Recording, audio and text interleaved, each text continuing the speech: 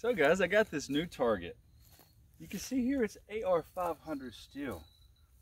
Look at this thing, it's so beautiful. Like it's so gorgeous. Like I just wanna, oh yeah, it's so pretty. I hate to shoot it, man. God, I hate to shoot that thing. It's so gorgeous, man. Like it's got this beautiful sticker on it with this. I hate the, what? Oh my!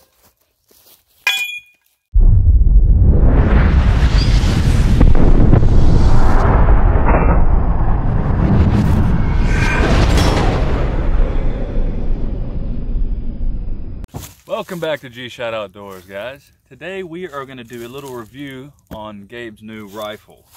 You can see from the box it is a Hammerli Tac R1 22. It's a 22 LR AR-15. It's actually made by Walther, but it is under the contract of Hammerli. So I open the box here. You can see everything that comes in the box. Of course, we've got the rifle perfectly placed. We've got the 20-round magazine. One thing I don't like about this is, in comparison to the other AR-15 22s, is this one only comes with one magazine. We were looking at another one, the M&P, and it comes with two. However, one thing I like about this gun that the M&P doesn't have is this extra long handguard. Of course, it's got a full-length Picatinny rail. It's got the adjustable stock. This even has these nice flip-up front and rear sights. It's got the bolt lock, just like a regular AR-15. It's got your safety. It's even got a dust cover, which is pretty neat, especially for a 22. And then this forward assist is just for looks. It's got a threaded barrel with a flash hider.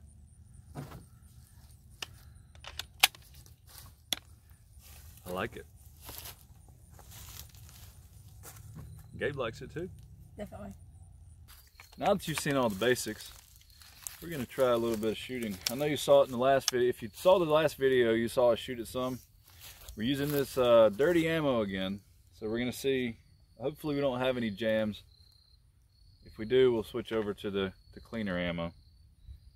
But we're testing accuracy again, and this time we're going to be a little more accurate. We've actually got the rangefinder. We've got it set at 25 yards, and then we're going to back it up to 100 yards. So let's see what this does at 25 yards. Might help if I load it.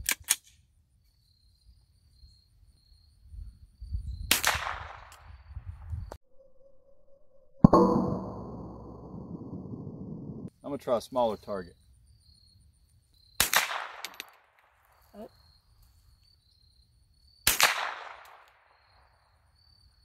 Huh. There we go.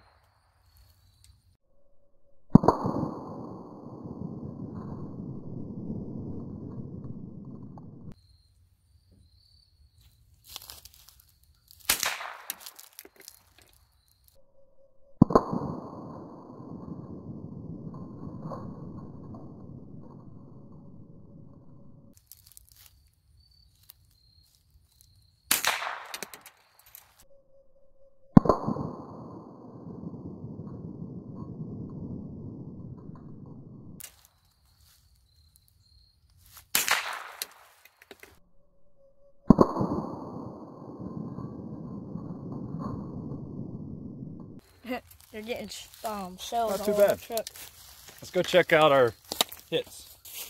All right, so I shot at this one first. It's hard to tell exactly where to shoot with those ghosts, with that, well, it's not a ghost ring, but it's that back sight's kind of big for the small sight to be so small. So I shot kind of high on that one. I was trying to aim a little bit more centered. And then on these, I've kind of figured out where to aim. Shooting a little high. So then I shot that one, it's still a little high. Come over to this one, it's a little bit lower. And that one's even lower. And I got up a little bit higher on this one. So I'm pretty much figuring out where to aim. It's not too bad for 25 yards. So let's go try it a little bit further back and see how good we can get. All right, now let's try it at 50 yards to see how accurate this thing is with these iron sights.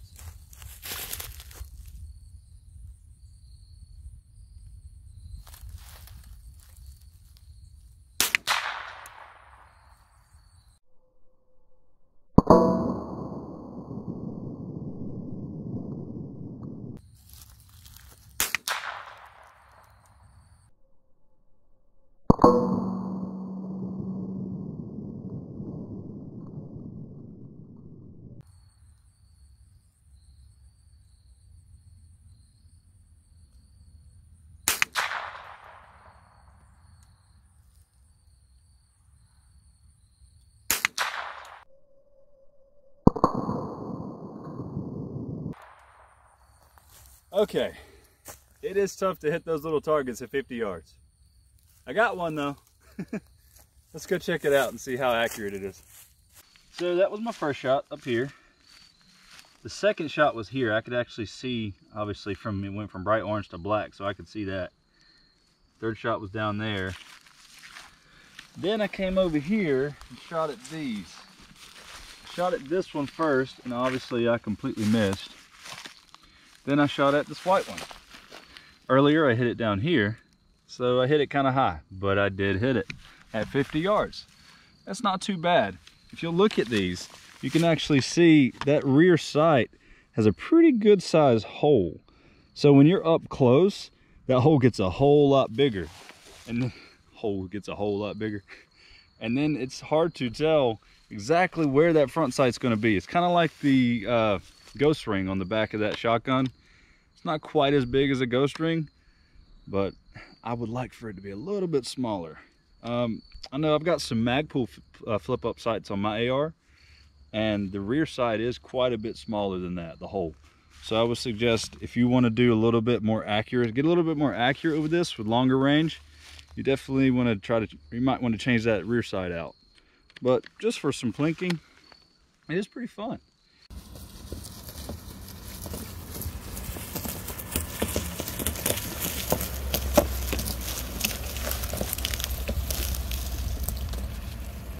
Okay, so now we're going to try it at 100 yards. We've got a table set up this time to make it a little more sturdy. It's extremely difficult to shoot that far standing. From where I'm sitting right here is fluctuating, but it's right about 100 yards. I guess technically, if you want to say the front of barrel is a few feet in front of me, might be a yard in front of me, but I don't think a yard's going to make that much difference. So let's see how accurate this is. And another thing I thought about, that dirty ammo, it's very corroded, so it might affect the accuracy just a little bit. 100 yards with a 22 LR. I've got to account for the drop. Let's see what I can hit. I'm almost positive I'm not going to hit one of those small plates. I'm going to try for this orange one.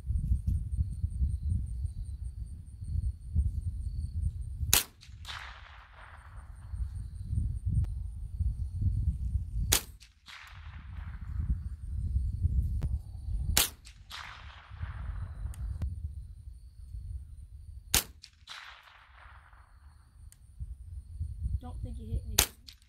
Ow.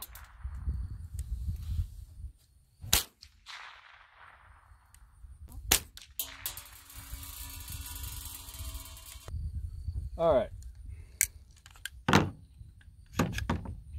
You might have hit something. I don't know. Let's go see what we did. So, I was aiming down here for the most part. Looks like I hit there, there, and there. And there. And then I shot up here, which I was actually aiming probably right about here. Well, again, it's hard to say because that big ring in the back, I can't exactly tell where I'm at 100 yards away. It's tough. As you can see though, it is aiming right. Long distance is going to the right, so it will need to be adjusted just a hair. That would explain why I kept hitting it on the right on those. I know those aren't long distance, which I mean, I did hit that one in the middle. So who knows? Maybe it's just the The ammo. Oh wow, I hit it up here. You did. I hit it up there and then I hit it down here. That's really cool. So yeah, it's hard to tell where I'm hitting it. Let's try it one more time. So I'm gonna try one more time at 100 yards. Now that we know where we're hitting, I'm gonna try one at the bottom plate, one at the top plate. Maybe two. We'll see.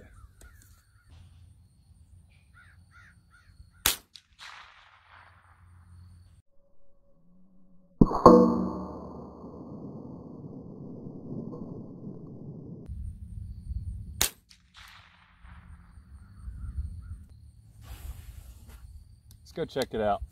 So it looks like we got one more new hit. Did not hit the top plate. Again, it is definitely aiming right of center. I'm not sure where the top one went. It may have gone too high. Wish I had a bigger, should have brought a bigger target to shoot at. As you can see, we've got a big piece of cardboard set up so we can tell where we're hitting and how accurate this thing's going to be. Got a little orange dot, probably about 1.5 inches, 2 inches, well, probably about 1.5 inches wide. And that's what I'm going to be aiming for. I'm going to do 3 shots and see how close they are to that dot. That's not good. What happened? I think it's because of that dirty ammo. Oh no. All right, one more shot.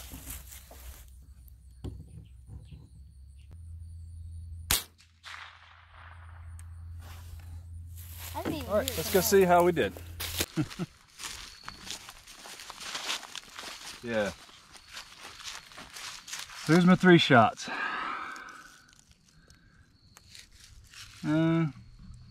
At 100 yards, that's not too bad. Like I said, the other ones were actually shooting to the right. That one went pretty center and then slightly left on those 2. So if you're saying just out of those 3 and looking at these over here, grouping is probably somewhere in the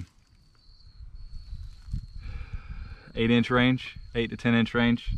Most of that's my fault because, again, it is I just have to kind of wing it at 100 yards looking through that big hole in the back. It's not precise. If I had a scope on that gun and I had a crosshair, it'd be a lot more precise. And possibly the ammo. I mean, yeah, the ammo could have something to do with it as well. But again, rarely are you going to need to shoot 100 yards with iron sights, especially on a 22 LR. So I think it's pretty decent. Now let's go have some fun. Time for...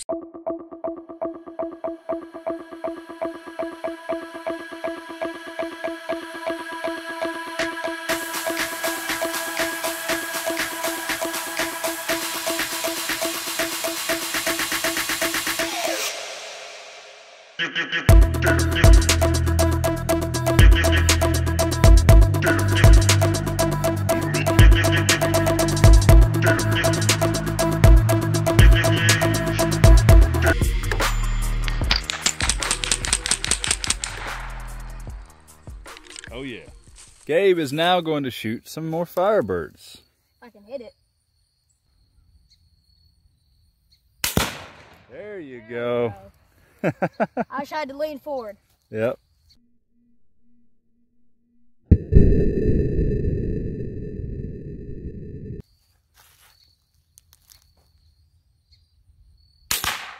you go. That one wasn't as good. What the heck?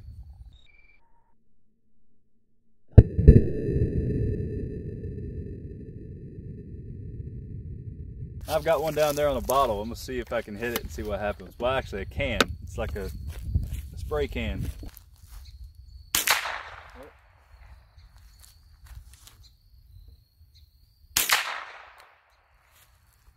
That's what I did. Hit these things.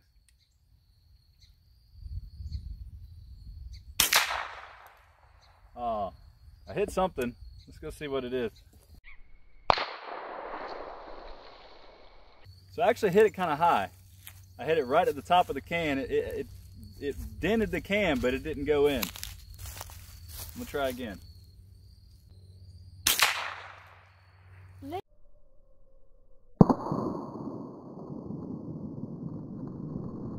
So I hit the center block right beside it and it blew it off. So I'm getting a little bit closer. Apparently Gabe's a better shot than I am at this.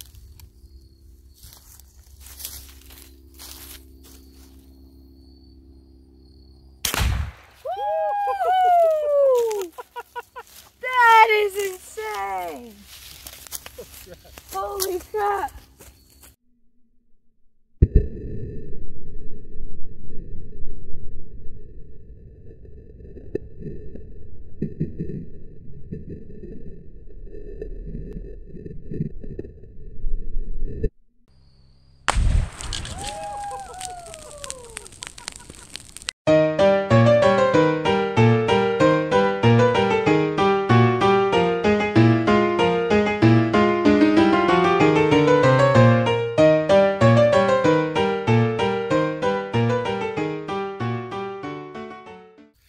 Well, that was a bit more explosive than what we thought. I wasn't sure if it was going to ignite that can or not. Apparently it did. So all in all, I think it's actually a pretty decent rifle. I think Gabe really likes it. I do. I really like it. I think it's a lot of fun. And it's a whole lot cheaper than anything else that we have to shoot. Definitely. I hope you enjoyed the video. I hope you learned something. Don't forget to subscribe. Also check out our Patreon. We have a Patreon in the link description below. We also have Facebook, Twitter, Instagram, TikTok. All in the description below, so be sure to check us out. As for now, we love you, and we'll catch you on the flip side.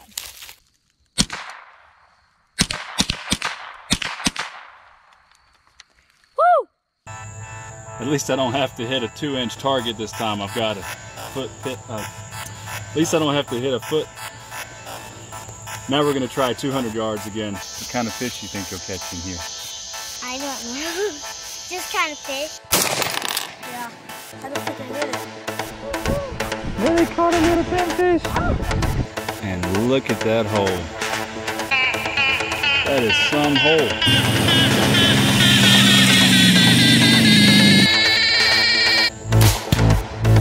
Oh! Woo! That's epic, dude! I can barely even see that target. Look at this. Pulling it good now. Really see him down there now.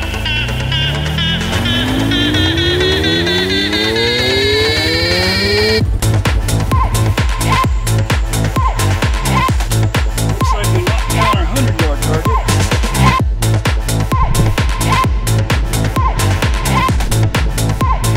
Oh my goodness.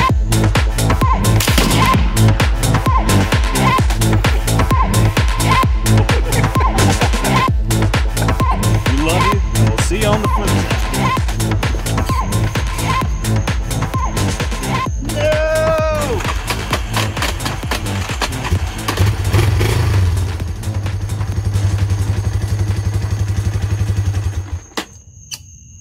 Try it again.